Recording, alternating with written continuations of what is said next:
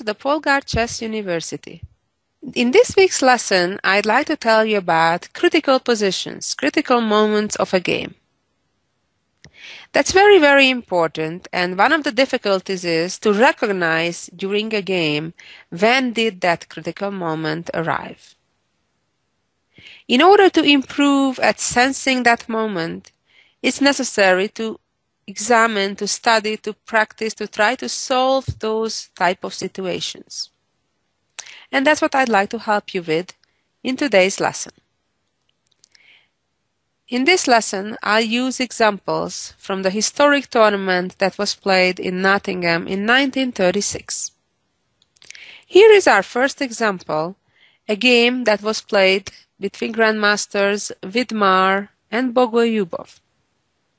At the first sight, it seems that White's position is completely winning, being a pawn up, and in addition, Black has double pawns on the e-file, and on top of everything, all of those pawns are on light color square for a White bishop to be readily available for attack.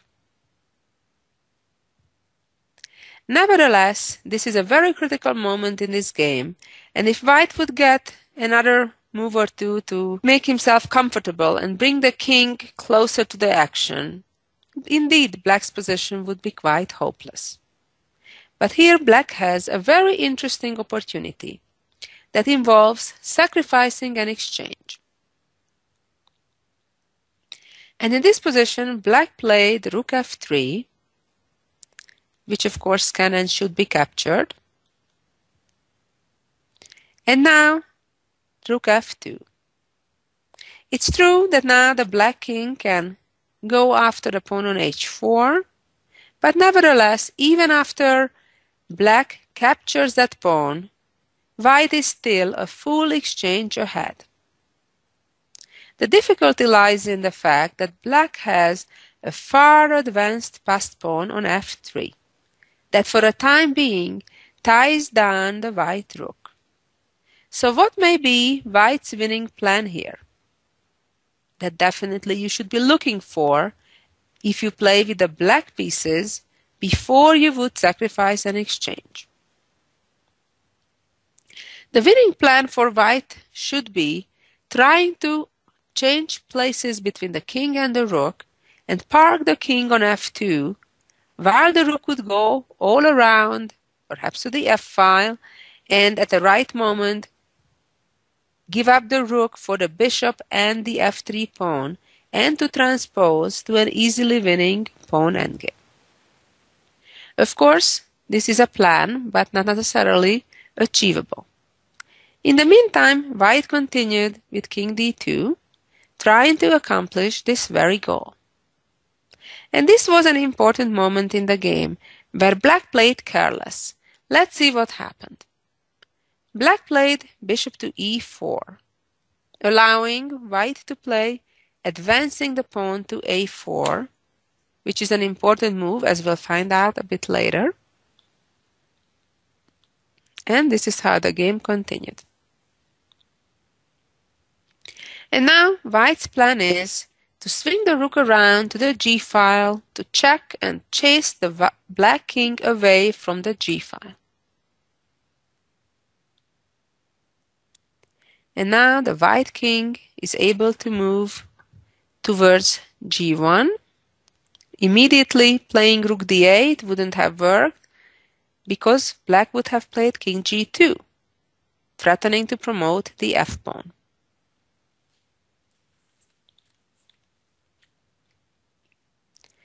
And now continued king f1, bishop c6, and rook d6. Now we already can see that the rook is about to go to g6 to check, and then the White king could occupy the key blockading f2 square. Came bishop e4 and rook f6. Bishop d3 check, king e1.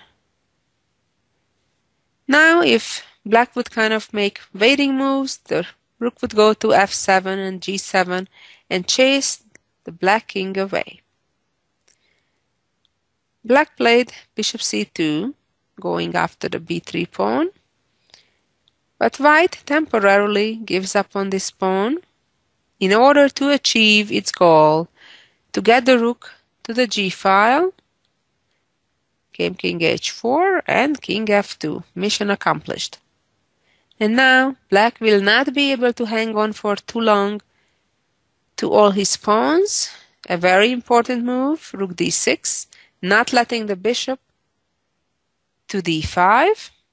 Black continued with bishop c4 and rook d4. Now, after bishop d3, rook b4, black would be unable to hang on to both the b7 and e4 pawns.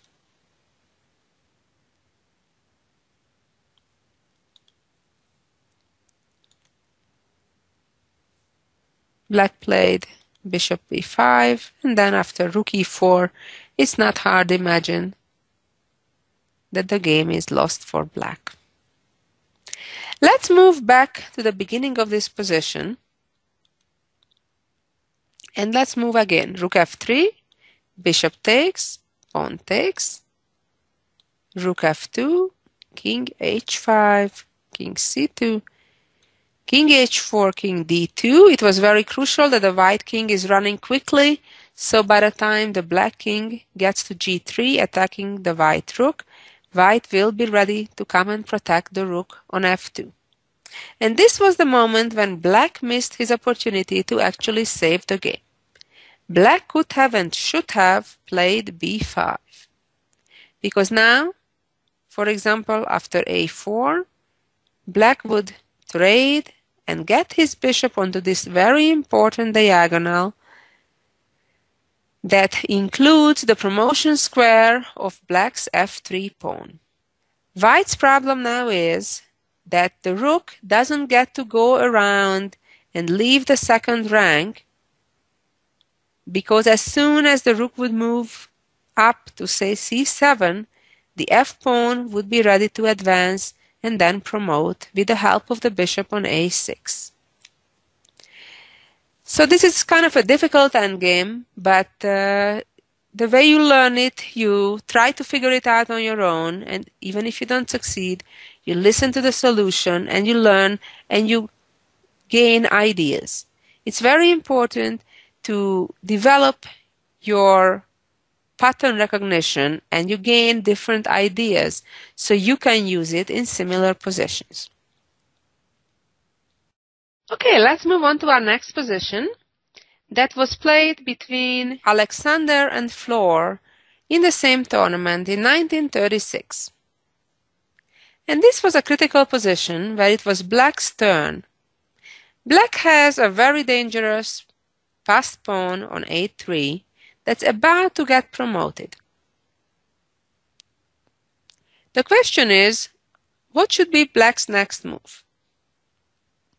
With a closer look, it's not hard to recognize that white has a serious threat in moving the knight to f7, followed by checkmate in the corner. The big question is, what should black do about it? In the actual game, black played a2, which was a big mistake because it indeed allowed knight f7 when black was forced to give up his bishop and then his rook for the knight, and white got the opportunity to give up his own rook for black's newly born queen. And this is also a very instructive rook endgame now, where white succeeds to put his rook to a very, very stable place where it cannot be attacked. And the white king now is completely free to support the advancement of the c-pawn. At the same time, the rook on g4 not only that protects both the c4 and g2 pawns, but also pressures black's pawns on the g file. The game concluded the following way.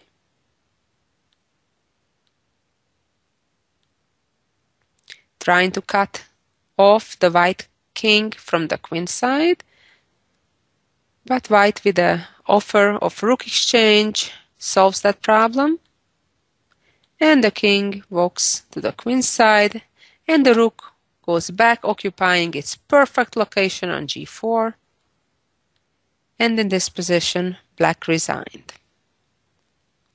But let's go back to the starting position, and I suggest you take some time and try to figure out what should black do to prevent this serious trouble with knight f7.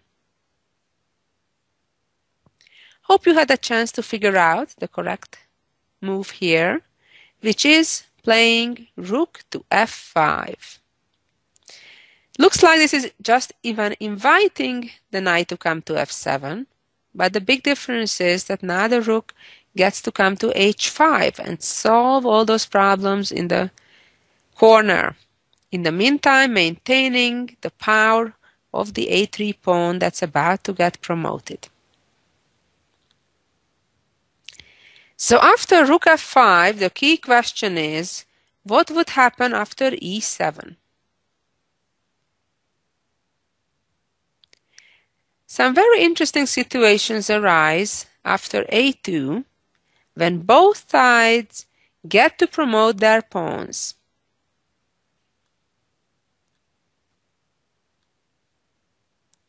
And now white is threatening to play queen e6, which would be almost checkmate. And now black would have a very interesting defensive move by queen a6, in the hopes that if now rook takes rook, then black has perpetual checks on d6 and d1. As it would be even worse for white if he would try to play on for a win by playing g3 and allowing rook f2, and black would checkmate in the next couple of moves.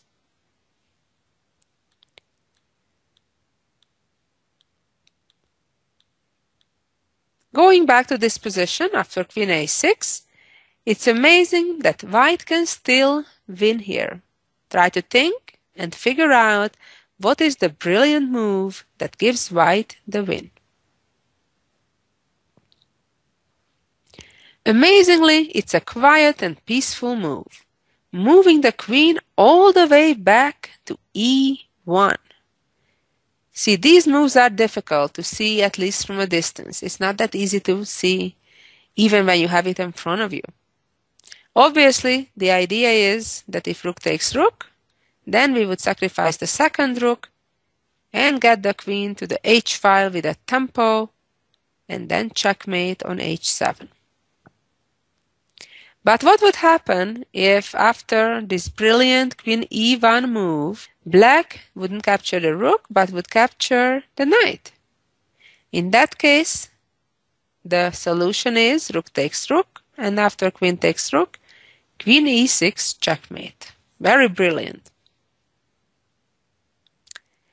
So again, let's go back to the starting position. We already know the correct move is rook f5, but then e7 was giving trouble. Black needs to be very accurate here again, and the correct move is to sacrifice the bishop for the pawn, and only after that advance the pawn. Again, white is retreating the rook.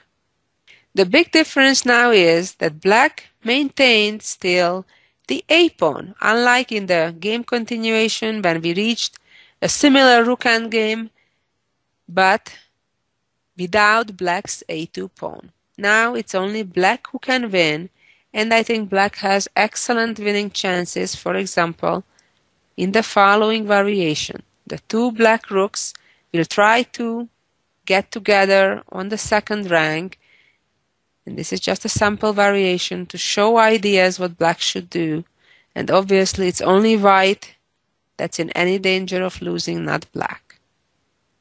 And now the white rook has been hanging on to the pawn on g2, but the problem is that won't be able to keep doing that much longer, because now the black rook is threatening to trap white's rook or force a trade, and therefore the white rook will need to move either to the a file or to d6, so rook b1 could be answered with rook to d1, but then black finally gets the g2 pawn and will get one more pawn, giving excellent winning chances.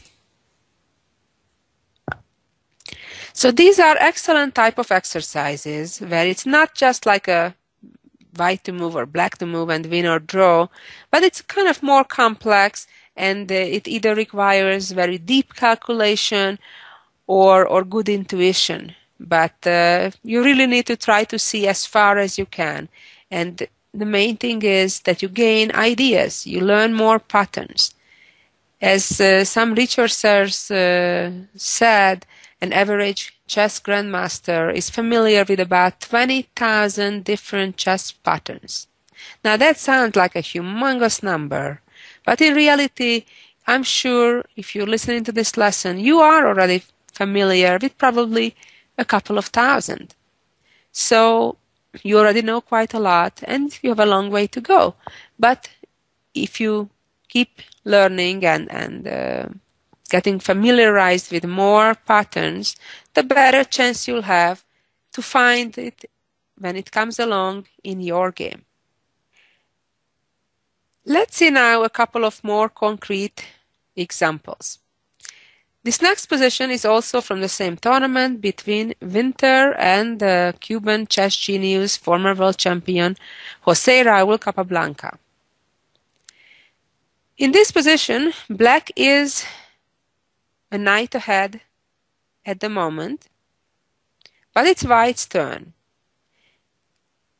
Black also has a serious threat of checkmating with queen e2 followed by queen g2. So white has to be very careful, and the question is what to do. White can give checks in various ways, or maybe something else, trying to defend directly against the checkmate threat. Again, I suggest you take your time and try to figure out what you would do to save the game or to win the game. It's definitely noticeable that the black king is in a delicate position out of its safety zone. Let me first show you what happened in the game. White played queen h7, which was a losing mistake. Even though the black king is marching around kind of in the middle of the board, nevertheless, white is hopeless. White had one more check to give, and probably what white forgot about when he gave the check on h7, that after the rook g1 check, black does not need to move out of the check, but actually can capture the rook, followed by checkmate with rook e1. Whoops, that's unpleasant. Okay, let's go back and think again. That's what you should not fall for. And the correct answer is simply moving the queen to c4 on the defensive, not allowing the queen e4 check, or if that would come, white would just exchange queens. Black cannot avoid the exchange of the queens because, for example, after queen d2, white would be checkmating right away. On the other hand, after the exchange of queens, white has major material advantage. Black can try to still win the pawn on f5 and get counterplay, but by correct play, black will lose further material. Rook g8, attacking the knight. Now if knight captures f5, then white is winning after check using the pin along the g file. King can try to come to h3, threatening with backrank checkmate, but then forced checkmate comes after rook takes h4. Again, let's go back and see what happens if black does not capture the pawn in this position right away, but plays rather king to h3. Then white would continue with rook check in the corner, forcing the king back to g4. And now a preventive move, a preparation move, king g1. So when the black knight would take the pawn, then h3, king takes pawn, and we can safely capture the knight, as after rook e1, the rook can retreat to f1 and white would be easily winning. As you can see, there are so many examples even within one tournament where there are missed opportunities. Let's see the next example, which is a very famous example by former world champions Lasker and Oewe. Black has a very comfortable and advantageous position, white having an isolated pawn on d4. In the meantime, black here made a blunder. By playing an intermediate move, counterattacking white's knight was a major mistake. Try to pause for a moment and figure out what the correct solution is. Obviously, if king would take the knight, the bishop would take the knight, and black would maintain his positional advantage. The same would apply if white would move his knight and then black would move his knight or protect his knight. Black would still maintain a small advantage. What Oewe missed was that white can play now b4, sacrificing a pawn, and after bishop takes pawn, the white knight can move away by attacking the bishop while the black knight is still under attack, and therefore black will lose a piece. And let's see the next position from the same tournament between Reshevsky and Tartakover. In this position, white played knight f4, centralizing his knight, and black made a major mistake. Black should have played probably knight to a6, for example, or rook e8, or c6, or some move like that. But black didn't follow one of the basic opening principles, that is, don't move the same piece twice until all your other minor pieces are developed. And he moved his knight to e4 prematurely. And this was a critical moment where white took advantage of the opportunity and won a pawn. Can you see the correct move? Yes, indeed.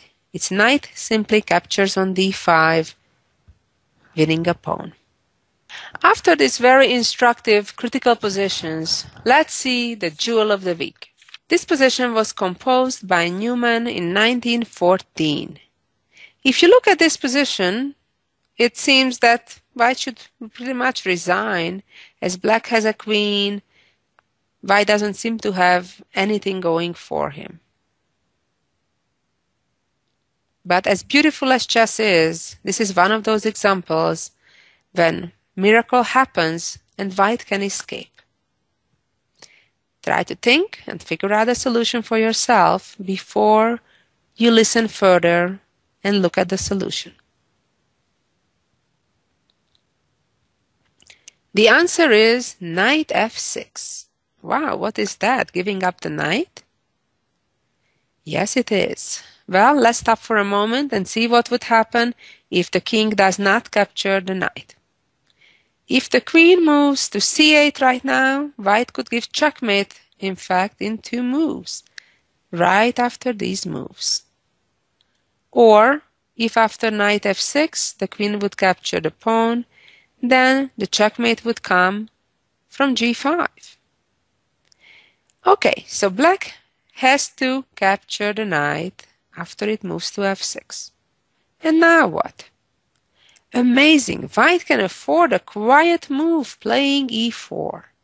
Again threatening both of those checkmates that we saw already in earlier variations. But now black has time to play e5 and clear the e6 square for the king. So how are we going to save this game? Check, king e6, check, king d6, bishop f8. Almost checkmate, but it's not quite checkmate. The queen can block. And if bishop takes queen, king takes bishop, black still has a completely winning position with the c-pawn being unstoppable. So is white lost anyway? No. Quite amazingly in this position, white can play f6.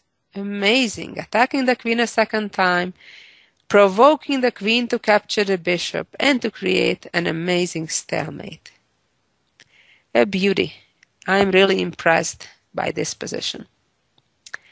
Well, I hope you enjoyed it and learned from the critical positions. Hopefully, when you get one of those similar positions, you'll know what to do. Thank you so much for listening, and so long until next week.